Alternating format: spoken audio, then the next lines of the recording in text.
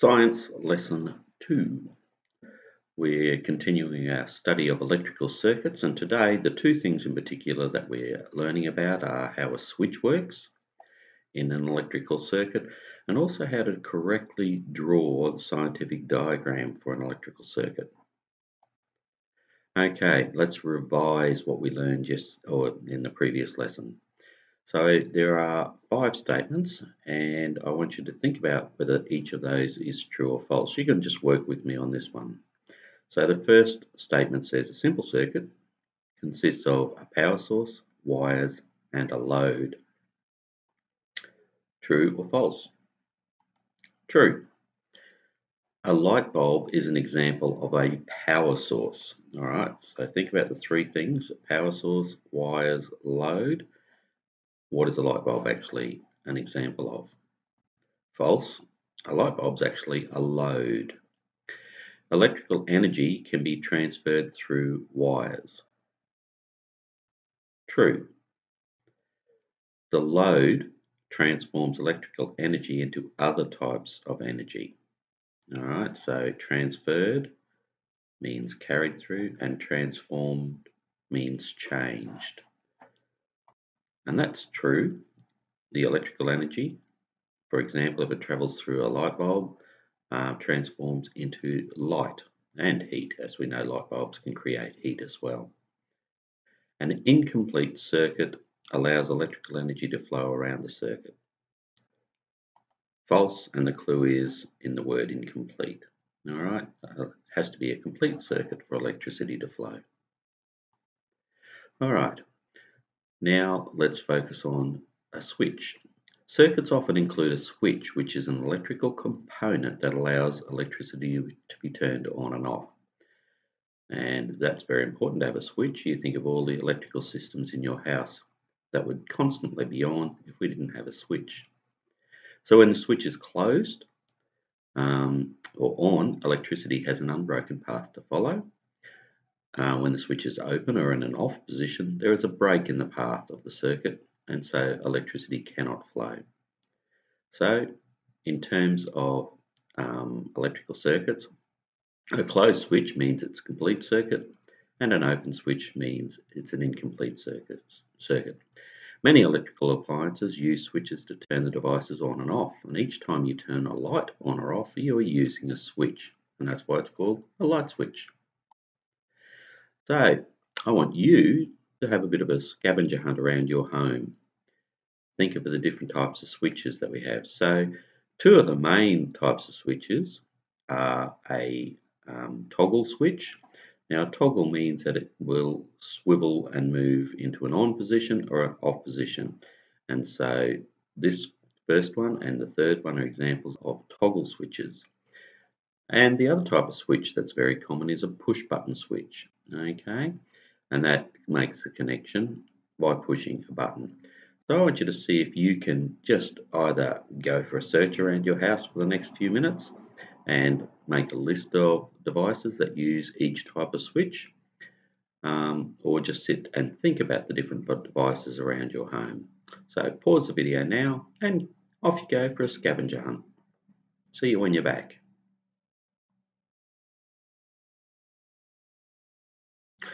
How did you go?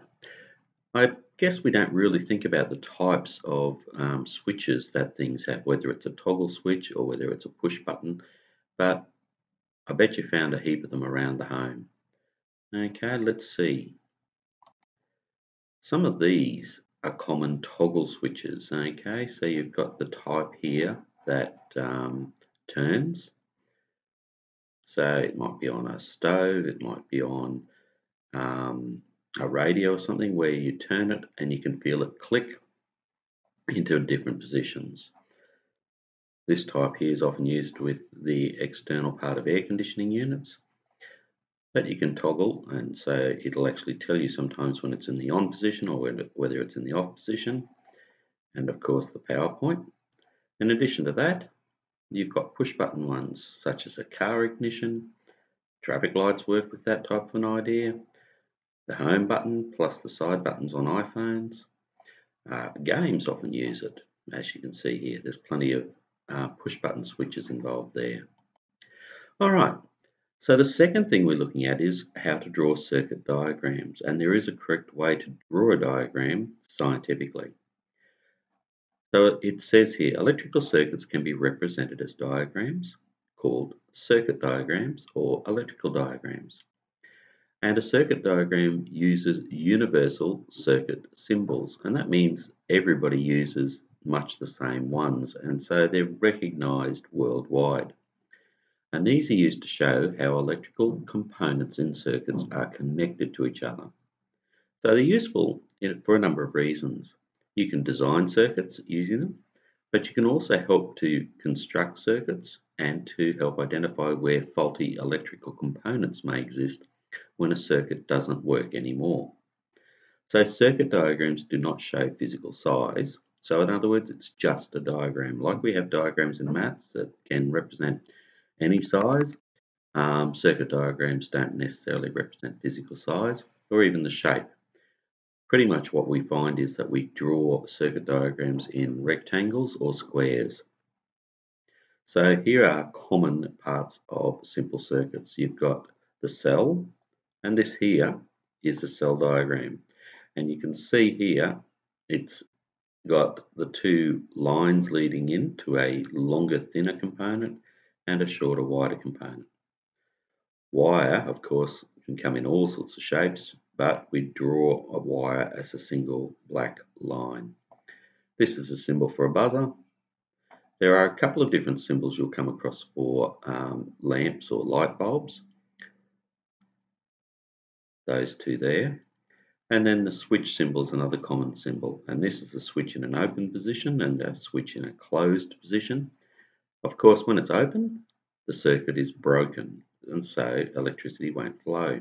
Closed or switched on means that it will flow. All right, so see how well you just recall what we talked about there. So here's a circuit diagram. Notice the square type of shape. As I said before, they're always drawn in a square or a rectangle.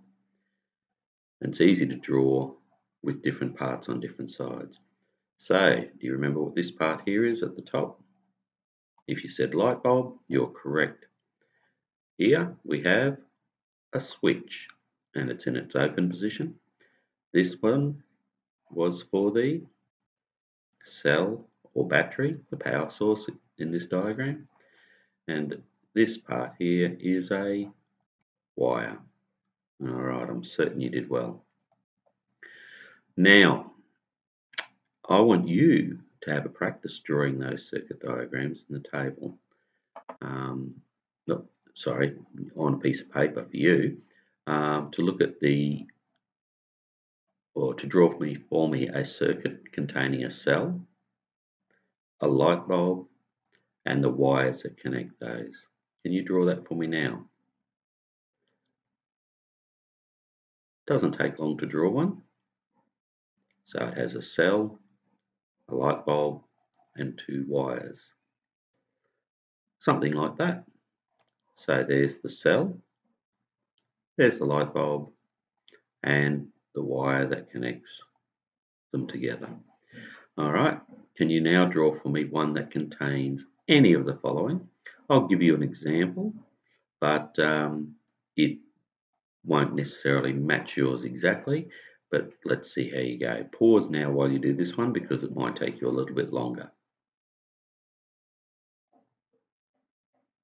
And here's an example of one that you may have drawn. This particular one has a closed switch, the power source, a light bulb, and that symbol for a buzzer.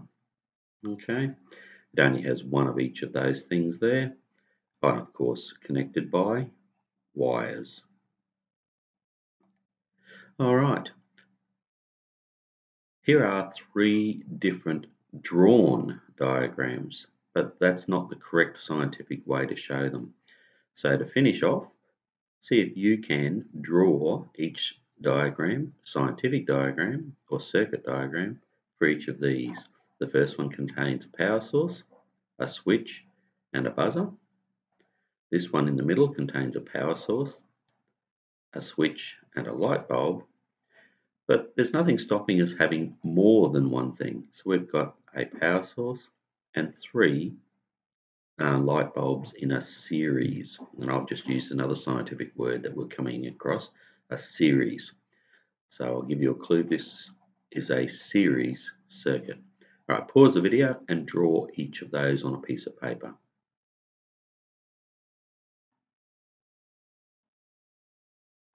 How did you go? All right, let's have a look at a circuit diagram for the first one. So square or rectangular in shape. We've got a switch, a power source and a buzzer there. It doesn't matter whether you drew yours in an open or closed position for your switch. If it was closed, this would touch in there instead of being open. In fact, if you look at this diagram, that's in a closed position. So we've got the power source, a closed switch, and a symbol for a light bulb. And in the third one, we've got the power source, 3 light bulbs in series, no switch here. So you'd have to disconnect this one by unclipping the wire. But it could be unclipped at any point along the way, because any unclipping or any breaking of the circuit would stop electricity from flowing, and it would have the same effect. I guess with this one, the clue too would be it has to be a closed switch because the light bulb is on. If the light bulb was off, then I guess we would have drawn a closed circuit. I wonder if you picked up on that one. All right, that's it for today, guys. We learned about 2 things there. We learned about how to correctly draw a circuit diagram, and we also learned about what a switch does within a circuit. Thanks, guys. Done for today. I'll catch you next time.